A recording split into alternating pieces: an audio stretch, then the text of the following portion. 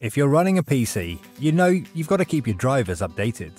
Out-of-date drivers can impact on your PC's performance. For example, if you've had choppy YouTube videos, distorted or intermittent audio, an unreliable webcam, right through to system freezes, hangs, or the dreaded blue screen of death, this could be from out-of-date drivers. So what you need is a tool that checks and updates all your drivers for you at once, from a massive database that includes the vast majority of manufacturers of PC hardware and software, which is exactly what WinZip's driver updater does.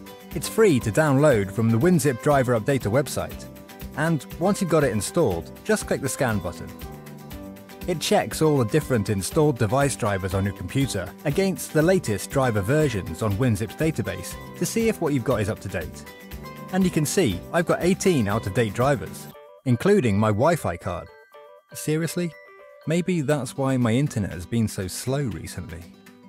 Anyway, I can click on the info button to see how old each driver is.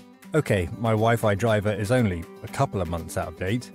Then I can update one driver at a time, and it downloads and installs the correct version automatically.